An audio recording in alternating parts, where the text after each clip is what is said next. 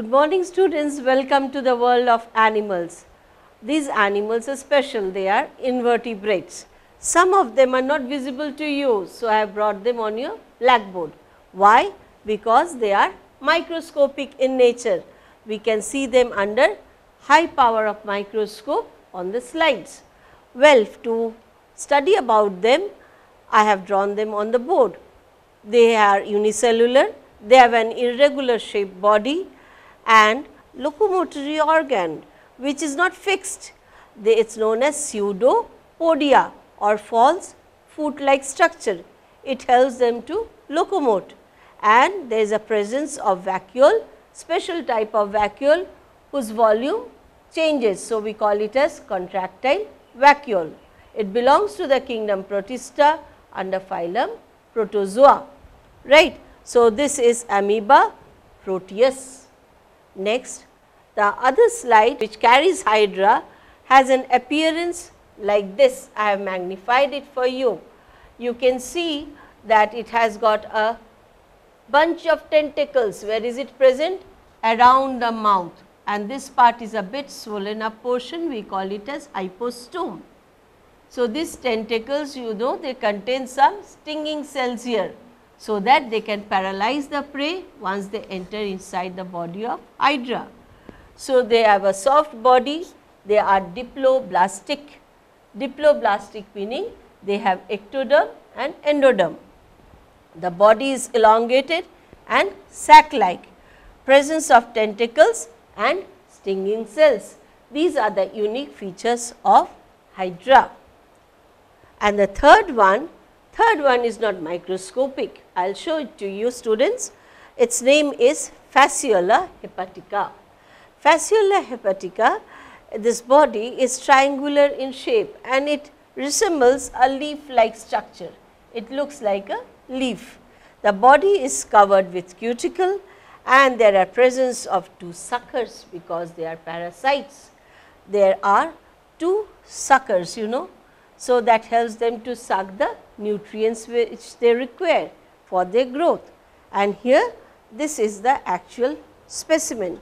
To see properly, I am placing it in front for you. So, this is liver fluke, it is a parasite. So, we continue our study with some more invertebrates in front of us. Now, these two specimens that you see, they belong to nematodes or nemathelminthes or roundworms as you call it. They are parasites, they are endoparasites. What do we call them as? Ascaries. They are long, slender, bilaterally symmetrical and they have got a thin membrane.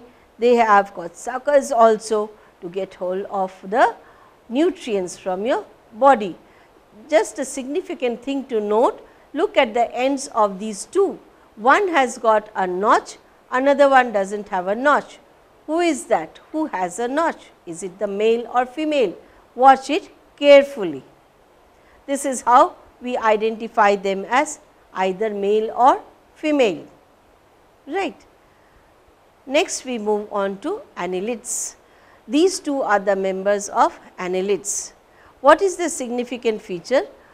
Like the previous one, they are also bilaterally symmetrical, they are triploblastic, but here what is the unique feature? They have got metameric segmentation, which is very prominent in Hirudinaria. This is leech. This specimen shows compartmentalization. Here you can see the segments very clearly and they have got suckers also here. This is a big leech, isn't it? And this is the common earthworm. For an earthworm, it has got a prostomium, it has got a clitalium also, and it is a farmer's friend. This goes with these two annelids. Fine. Next, the members who are coming in front of you, they belong to arthropods, but these three belong to three different classes. Arthropod can be grouped into 4 classes, right. So, this is prawn, the most common prawn. You might have eaten shrimps, lobsters and prawns. This is the prawn. Now, it belongs to arthropod. These 3 members, they belong to arthropod. The unique feature is that they have got jointed legs. All these 3 have got jointed legs, and their body is separated into head, thorax and abdominal structures. Prawn appears in your fresh water, in ponds, lakes as well as in the swamps, right. But here this abdomen has got 6 segments, and you will see the head portion in prawn, cephalothorax. Cephalothorax is covered by carpace, C-A-R-P-A-C-E, okay. And this is silkworm. The whole life cycle is there in front of you. It has got several stages through which it undergoes till it becomes Bombyx mori, the adult. It is a very, very economically important insect for us. It belongs to your class Insecta. What are the characteristics of this class? Body is divided into head, thorax, abdomen. It has got a pair of wings coming off from your pro and mesothorax area, and 6 legs are there, or 3 pairs of jointed legs are present. And the next one is the life cycle of yet another member of arthropod. What is it? Honeybee. Honeybee gives us honey, correct. So, it is also another economically important what? Insect. So, it belongs to the class Insecta. And what is its name? Apis, genus is Apis indica. Apis indica, it has got jointed appendages. In a small adult, if you are able to see, 3 pairs of legs are there, 2 pairs of wings are there, and it is the queen only lays the eggs for us. The queen lays the eggs for us. The honeybees colony has got both drones, worker bees as well as a queen bee. Then the next phylum, the next member is a garden snail, correct. Some of you might have seen it. If your soil is alkaline, you will see them a lot. Now, where is it? This is the home that they carry on their back. It is a calcareous shell, and the actual organisms, if I can show it to you, they are hiding inside. As soon as you touch them, they curl up inside their home. It is very soft and jelly like, triploblastic though. And how does it walk? It walks with the help of a muscular foot, and it walks so slowly, very slowly with the help of its tube foot. And how does it feed itself? It has got a radula for feeding. So, this is mollusk or apple snail is one of its member. The next one in front of you is starfish. Starfish, why is it called a star? The appearance is like a star, isn't it? Wow, what do you see? There are 1, 2, 3, 4, 5 arms jutting out, and it has got suckers all over. You can see there is a vascular, water vascular system present, something radiating out from the center. From the center there are canals which are radiating out to all the arms, and as the water percolates through this pore, this water circulation plays a very important role in their life. It helps them to transport nutrients, it helps them to transport respiratory gases, and it also helps them in excretion, it helps them in locomotion too. So, the unique feature of this member is that presence of 5 arms, there are suckers, water vascular system is present, they can also regenerate. If one of the arms get cut from the center, they can even regenerate, and they belong to the phylum. What do you guess? What could be the phylum be? The phylum is Echinodermata. The name of Echinodermata is symbolic. Why? Because they consist of spiny members and they are ugly members. Echinodermata, from their skin the spines come out, echinus meaning spiny. So, this is where the invertebrate world comes to an end, children, and then we are going off to the synopsis of the entire animal kingdom. So, children, this is the synopsis of the animal kingdom. We are classifying them depending upon their level of organization or presence of notochord and body cavity. So, the unique member of protozoa is amoeba, which we have discussed. Phylum Porifera, who is a member? Sponges.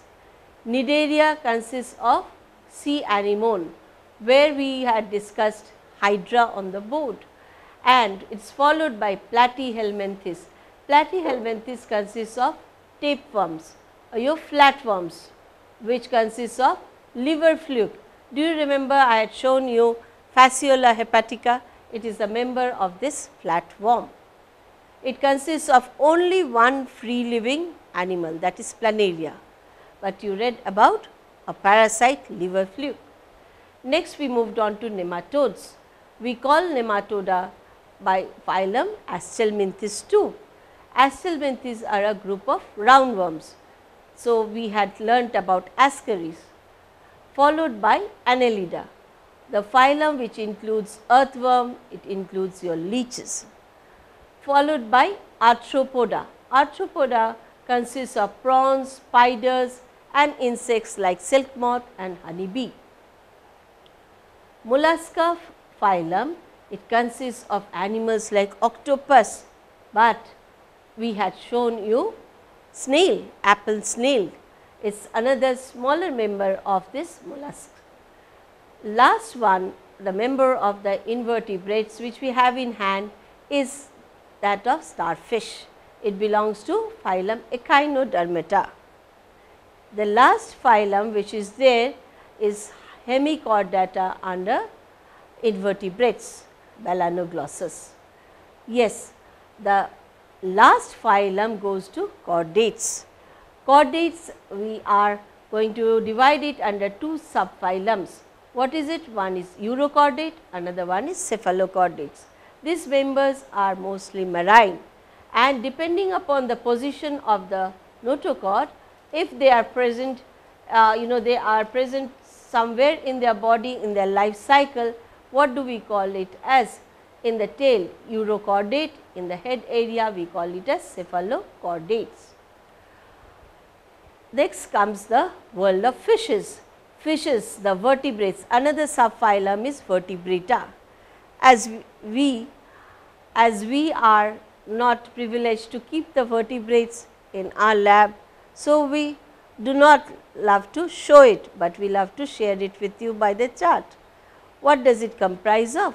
It comprises of the classes of amphibia represented by frog, reptilia by the snakes, aves by birds, and we ourselves are a member of class Mammalia.